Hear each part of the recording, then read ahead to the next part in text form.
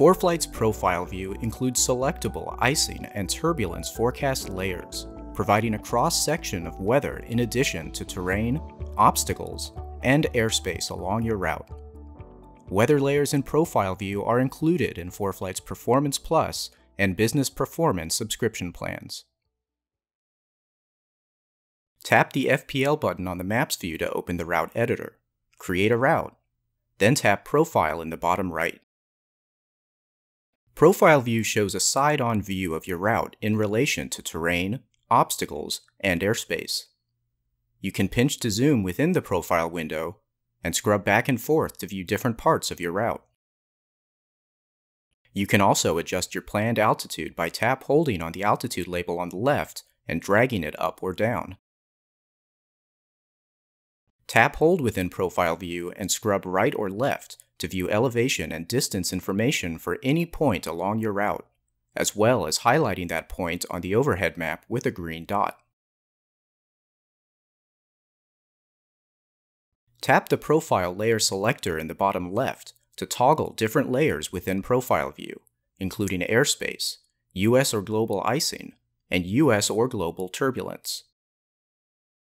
Profile View can display one icing layer and one turbulence layer simultaneously, and each selected layer shows how long ago the current forecast data was issued. All four weather layers use the same data as their corresponding layers on the overhead map, providing multiple perspectives of a single forecast. ADS-B, XM, and military icing and turbulence layers are not supported in Profile View. Rather than using a time slider to show different forecast periods like the overhead map, Profile View combines any forecast periods that will be active during your flight into one seamless display. The waypoint markers in Profile View include estimated crossing times, allowing you to easily determine the forecast period shown at each waypoint and view the same forecast on the overhead map.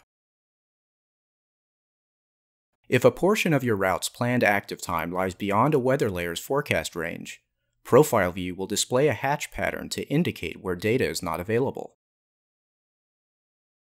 It will also provide warnings letting you know which forecast data is not available for some or all of your flight. This hatching also appears if you disconnect from the internet without downloading weather data via pack. With the data downloaded, Profile View's in-flight mode also supports all four weather layers, allowing you to view current and future forecast periods in relation to your current altitude and heading. Another way to use Profile View with or without a route entered is by placing two fingers on the overhead map to bring up the ruler, then move your fingers to reposition it. Using the ruler with Profile View provides a cross-section of the terrain, obstacles, airspace, and selected weather layers at the ruler's current position. Profile View only shows the current forecast period for icing and turbulence layers when using the ruler.